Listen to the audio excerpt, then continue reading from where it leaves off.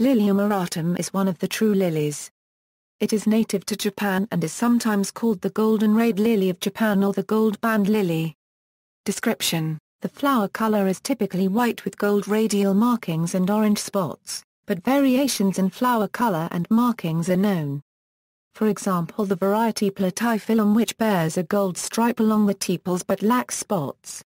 The strongly scented flowers are the largest of any lily species and the largest plants, which can reach 2.5 meters, can carry up to 20 of these.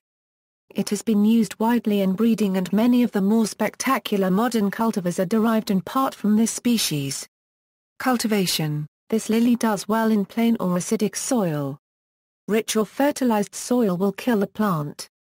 Bulbs should be planted in a hole 3 times their size in both depth and width in a well-drained area. The best position for this plant is one where its top will receive sunlight while its base remains shaded.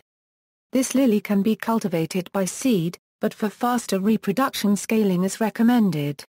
Its lifespan is significantly less than that of its descendants, so reproducing this plant is important for gardeners.